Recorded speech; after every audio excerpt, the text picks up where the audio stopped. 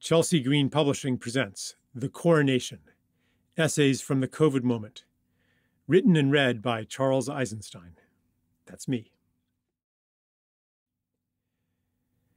As the threat of medical totalitarianism has not yet passed, I hesitate to retreat too far into the philosophical. It is time to speak out, directly, without hiding behind abstractions.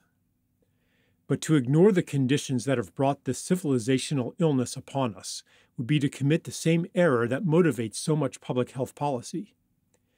If a virus of corruption, profit, and power has infected the body politic, let us not simply go to war against that virus without asking about the terrain. Why are we so susceptible to hysteria? Why are we so susceptible to propaganda? Why are we so susceptible to fear? Why are we so susceptible to control-based solutioneering? What are the comorbidities that have made the body politic so weak? I have tried to illuminate these questions so that we might become more resistant to future infections of the totalitarian disease. As these questions suggest, the source of our susceptibility lies deep in the collective psyche.